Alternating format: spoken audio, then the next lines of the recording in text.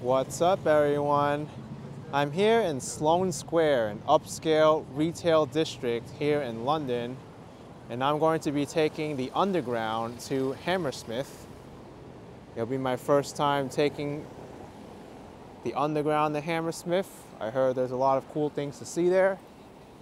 This is the Sloane Square station, served by the District line and the Circle line.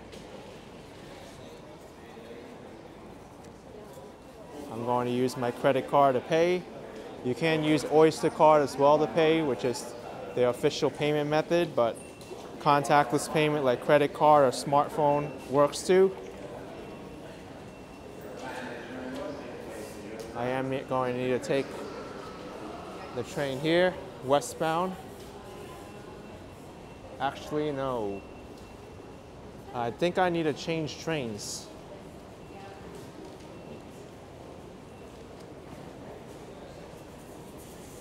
Sloane Square. Yeah, this is going to be a more complicated route than I thought.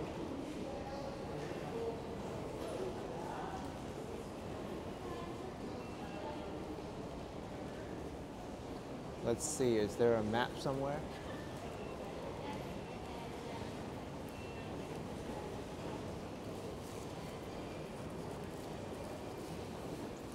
Well, I'm going to look at my phone and see exactly where I need to go. I thought the Circle line would go to Hammersmith, but apparently I have to change.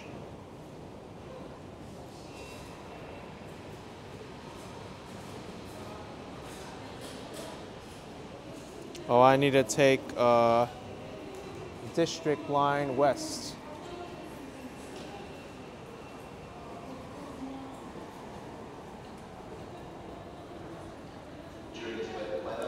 Okay.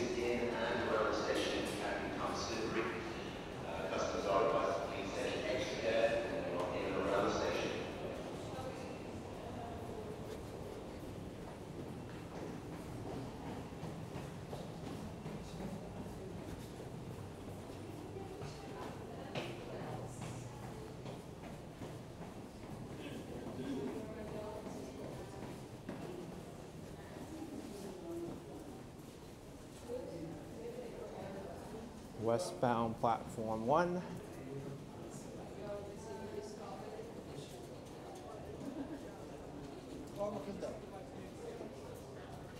Circle line via Paddington.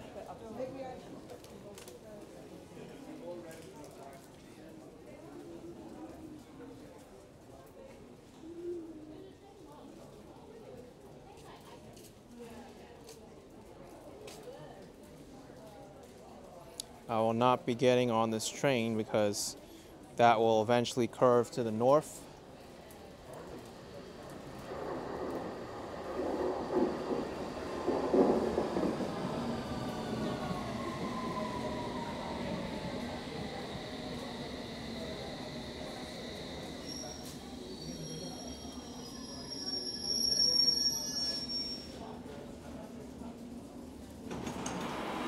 I need to take the District line to Ealing Broadway stop, and Hammersmith will be along that route.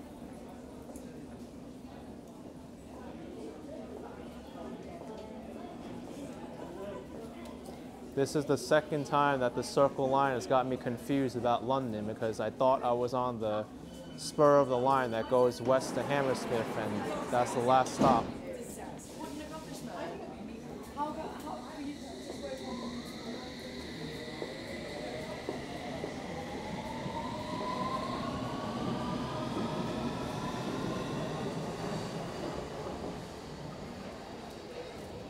Richmond train is coming in 2 minutes. Can I take this one too? Let's see.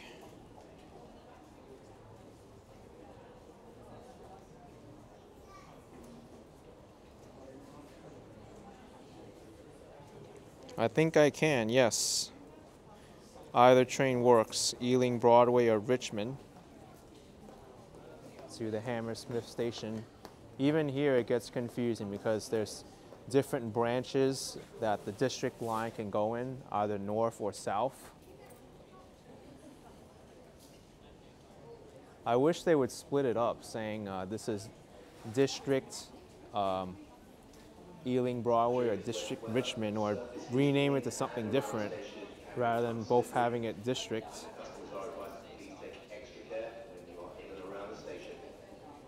That's one of the things that the London Underground can confuse people. Different branches, like on the Northern Line, there's different branches through central London.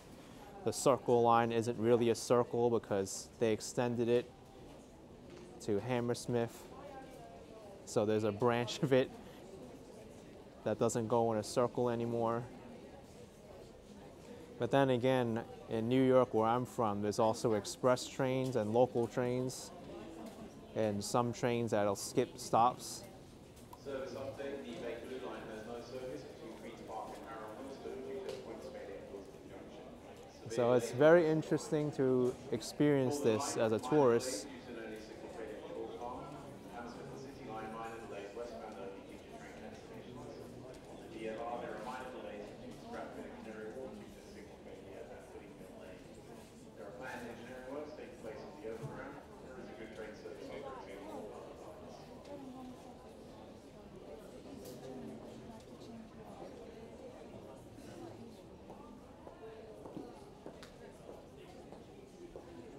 One of the things that I really like the London Underground is that it's very clean.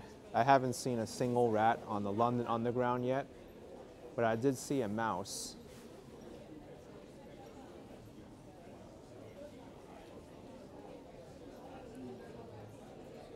I don't really like the Bakerloo line though, because those tunnels are very old and there's not much ventilation in there. It gets very hot down there and the stations are very deep. So far I quite like the Circle Line, Metropolitan and District lines, since they're subsurface lines.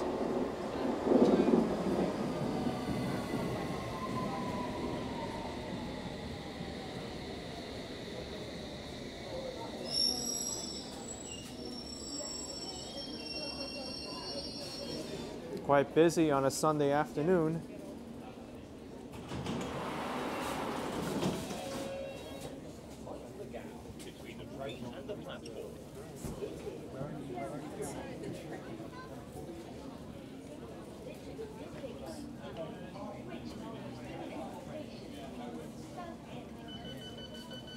Very busy train, as you can see. No more seats, only standing room.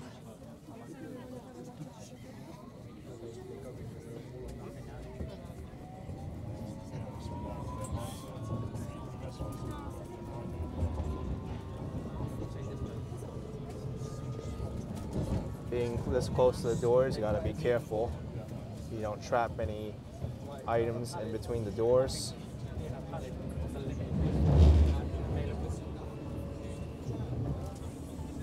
There's also a button to press at the less crowded stations to open the doors.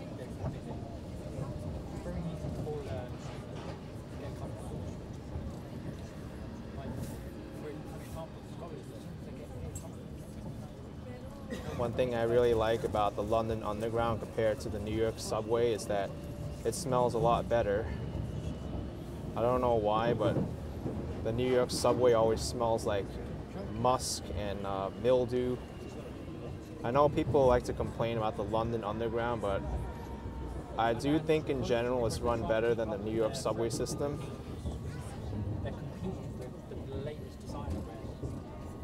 One of the things that the London Underground gets complaints about is that it's not open 24 hours. Only certain lines are during the weekends.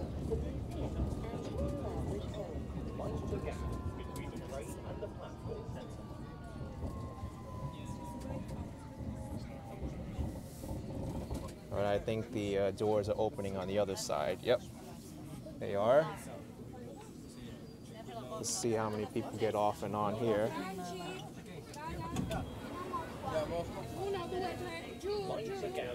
It's a busy station. South Kensington Station.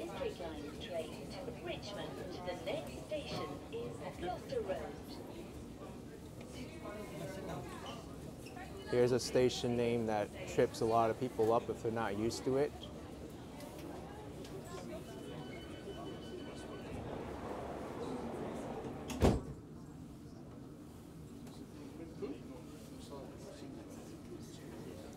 If you look here, and you're not familiar with it,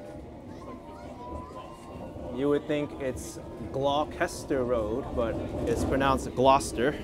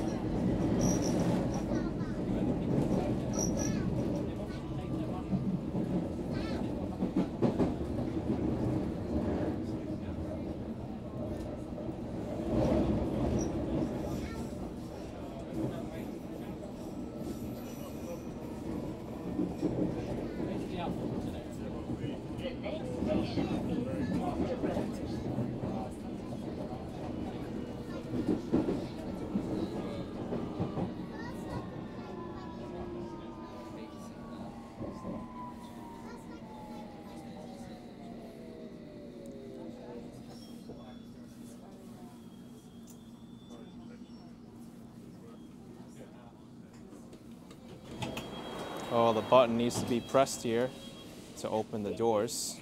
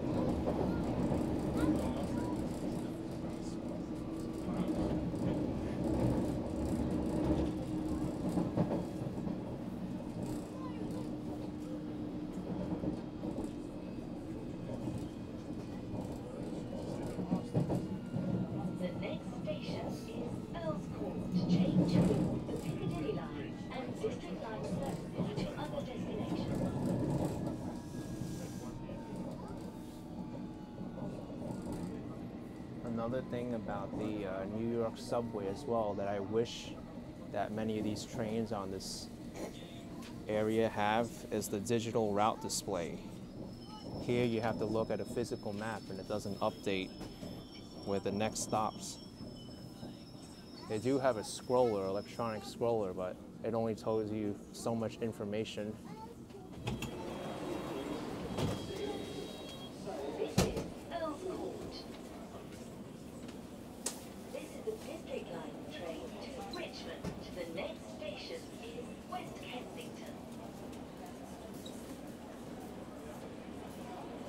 And then over here, if you're only looking on this map, if you didn't know it's not central London, you'll be confused because we're already gonna go outside the boundaries now.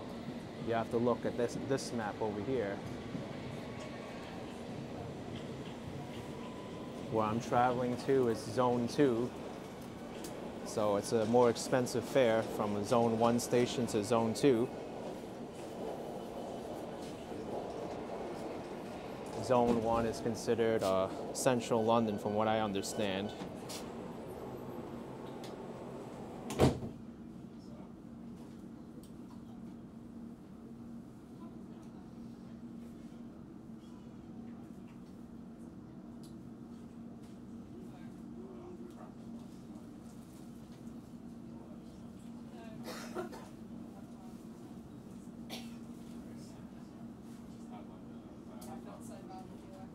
service delay. That's their daily cap there. Zone 1 to 2 is £8 10 pence. So you can't pay more than that. If you take the tube more than 3 times, it pays for itself after the 4th time. And that includes the buses as well.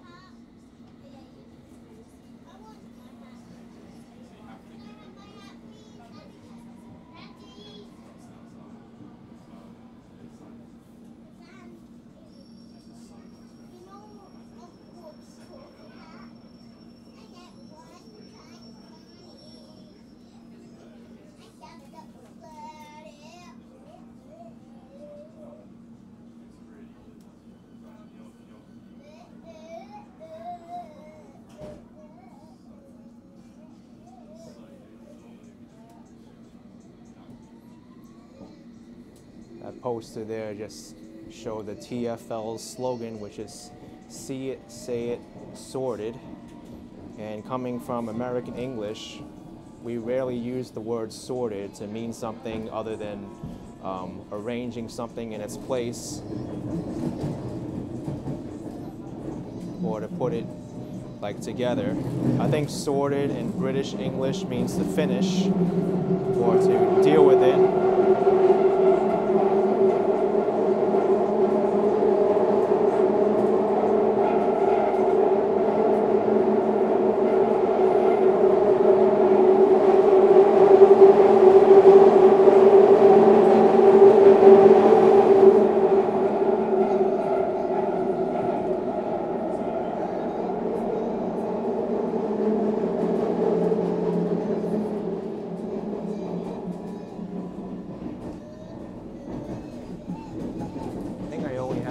Stops to go until Hammersmith. Station is West Kensington. 3 stops.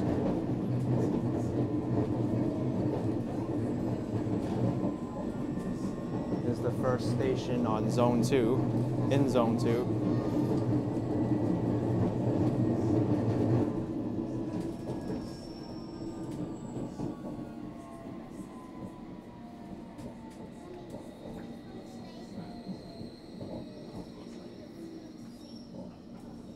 Let's see if the doors automatically open here, because we're not in Zone 1 anymore.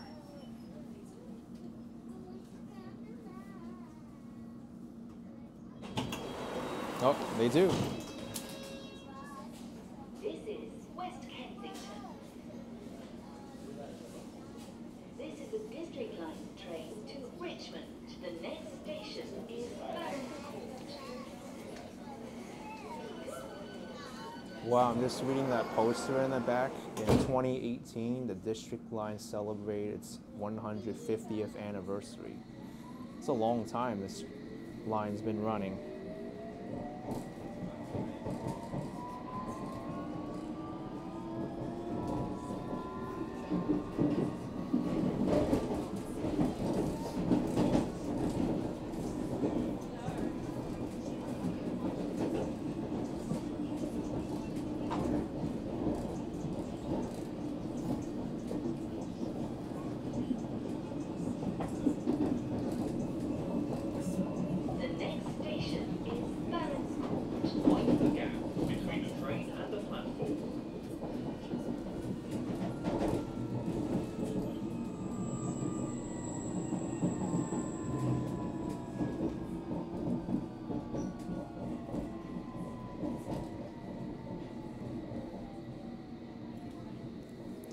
Barons Court.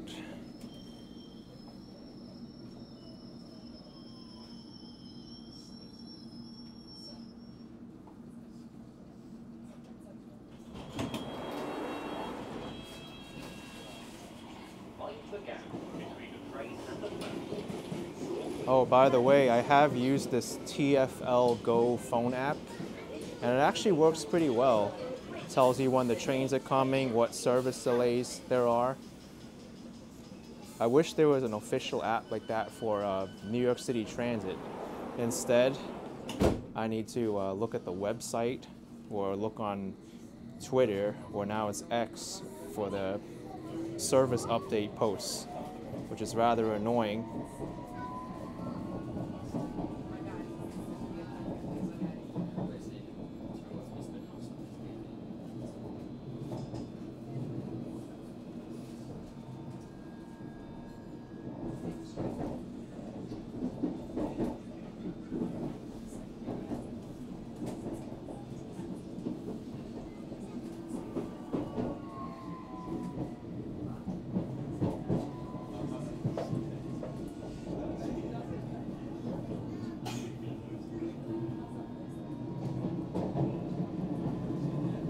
The next station is Hammersmith. Change for the Hammersmith City and Piccadilly line. Exit for bus services to Hammersmith, London.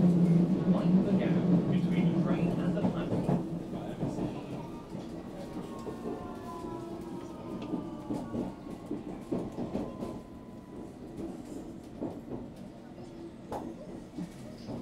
All right, this is where we're getting off.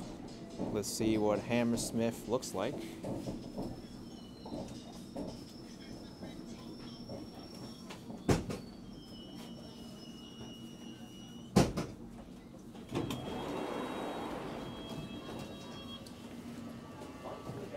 Way out buses, way out Broadway. Let's go to Broadway.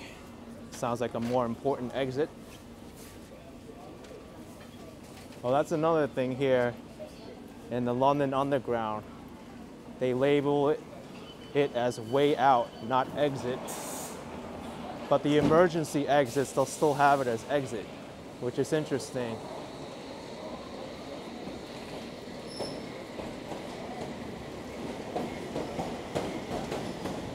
Cross-platform transfer, really nice.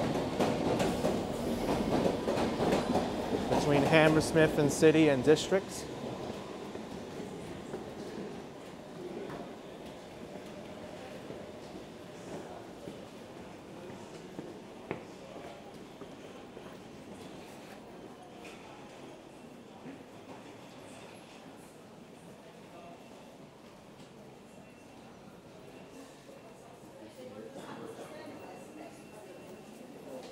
Important you use the same payment method you used when entering the system so they know how much to charge you.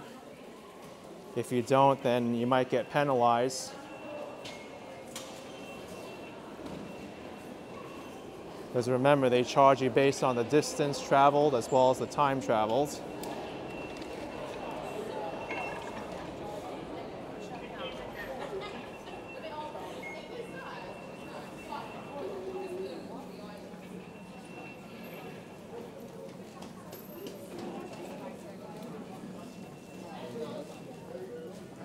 Wow, this is a shopping mall we're exiting into? Oh no, it's just a small little area. Pretty though. All right, everyone.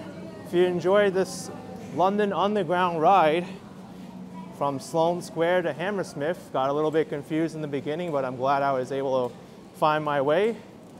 Hit that like button, subscribe, and I'll see you next time. Bye, everyone. Take care.